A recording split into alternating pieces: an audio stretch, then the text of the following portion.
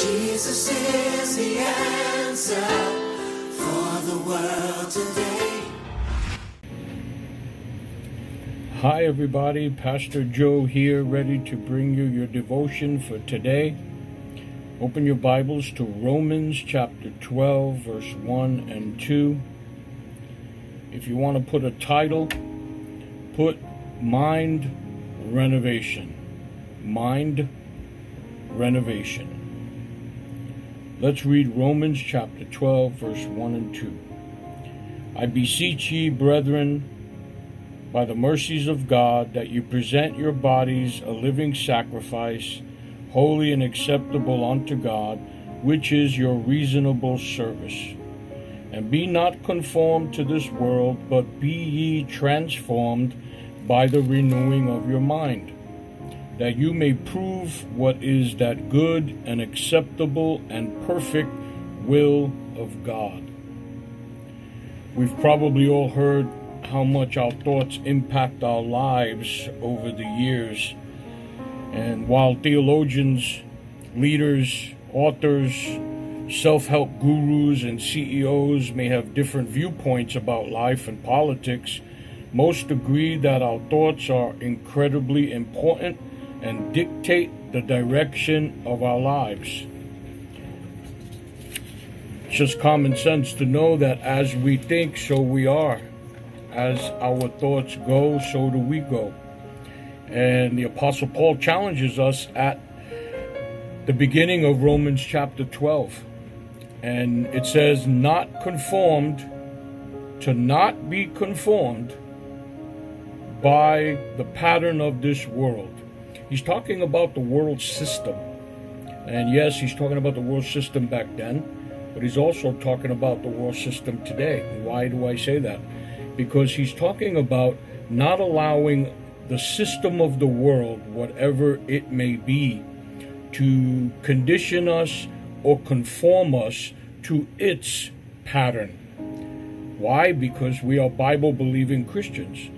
And we need to be very careful that we do not start looking like the world, do not start acting like the world, do not start, sometimes you hear people saying, well, I just want to be relevant in the world as a Christian. And the reality is that, we can never, you're never going to bring the Word of God, you're never going to bring righteousness into unrighteousness and be accepted. It just doesn't work that way. And righteousness is a stench. It's a smell. It's a bad odor to unrighteousness. And so you and I need to be mindful that, rejection will take place. Confrontation will take place. But at the end of the day, you and I are bringing the gospel of Jesus Christ, which means that we still need to be compassionate, sensitive, loving, embrace people. And it's hard to do that, especially when it's people that want to attack you, come against you, and all these different things. But what I want to share with you today is the Bible's talking about not conform to the pattern of this world, but be transformed by the renewing of your mind. Now, it's very important that we learn something here. The Greek word for the word renewing, all right, the renewing of our minds. The Greek word for the word renewing is anakanias. I'm probably doing it no justice. Anakanias. And that word means, from the Greek into the English, it's the word renovation. Renovation. So according to this verse, our transformation occurs when our mind undergoes renovation. When our mind is being renovated. I know that sounds like a word that is used, in many different ways. Maybe it's because something that is broken. It could be that someone wants to change the appearance of their home or their business, and they want to do a renovation in their house. And so that's exactly what we're talking about. We're talking about a renovation But this renovation is taking place internally. This renovation is taking place within our mind. Now, why would that actually be something that needs to happen? Well, what kind of renovation does your mind need, or does my mind need at this time in my life? Maybe you're still focused on broken and damaged thoughts you've been thinking over the years. Maybe there's some thoughts in your mind that you just entertain, don't know how to let them go, and you're so focused on them, but they bring brokenness, they bring sadness, they bring things that don't edify at all. And so that's one of the things that would be needed to be renovated. Maybe it could be that you've been playing an outdated recording in your mind that someone said to you during your childhood. Different words, different statements, different comments. You know, there's a lot of times in our lives when something happens to us and it starts playing this old song of the past, you know, the would've, should've, could've, but didn't. And so there's a lot of stuff that takes place within our mind. And so when those things might come up, the reality is it's bringing it to the forefront so that we can see, you know what, this needs to be part of the renovation within the renewing of my mind. To create something new, you have to get rid of something old. To change one thing from what's old into new, or from something outdated to something updated, then you and I need to be able to renew it, to renovate it, to change it. And that's where that begins. Do you find yourself constantly complaining, never content? You know, always pointing fingers, judgmental.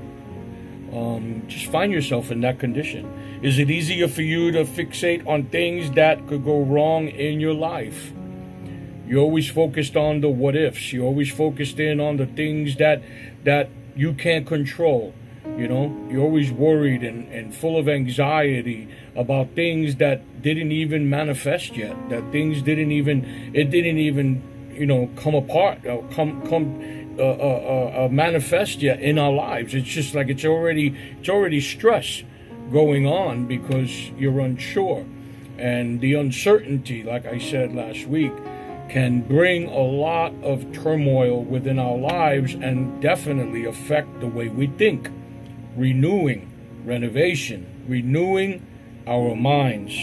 Are you jealous and envious of others and how their lives seem to be maybe better than yours, or in comparison? Maybe you feel that way. Maybe that's a thought in your mind that you're struggling with. Do you feel overwhelmed and defeated by how you view yourself? You know, I've gone through that in many, many, many ways.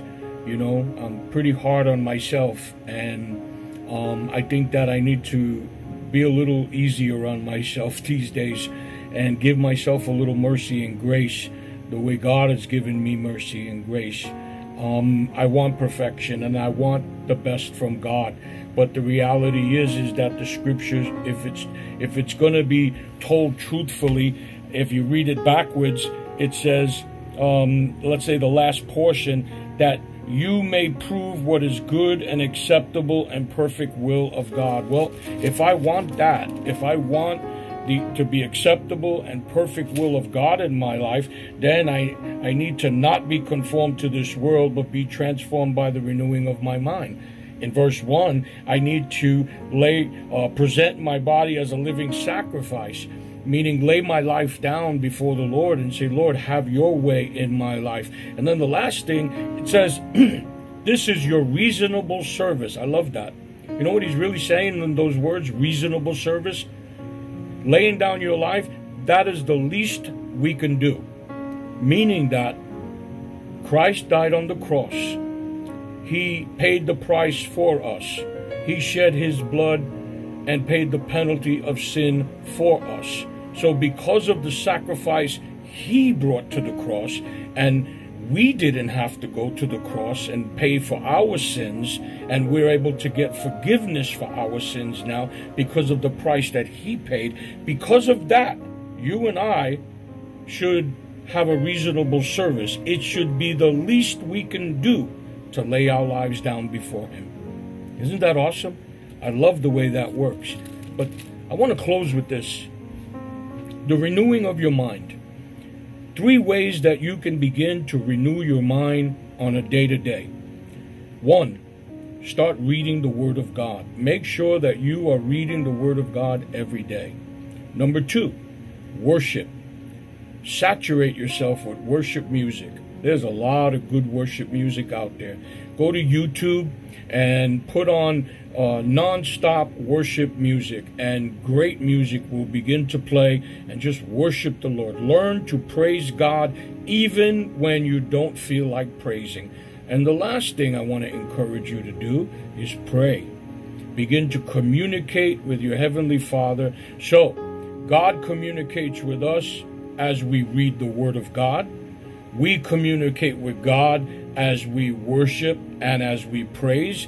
And we also communicate with God as we pray. It is so important. How do we renew our mind? By these 3 basic spiritual principles. Exercising these spiritual principles begins to renew our mind. The Word of God is like soap going into our mind and cleansing our mind, cleansing our eyes, which are the windows of our soul, cleansing and washing our heart, and being able to do the internal work that needs to happen. I just want to say God bless you. I hope you enjoyed this. Go a little deeper. Romans chapter 12, verse 1 and 2. Digest it and let God speak to your heart throughout this day. Have a great day. God bless. Bye-bye.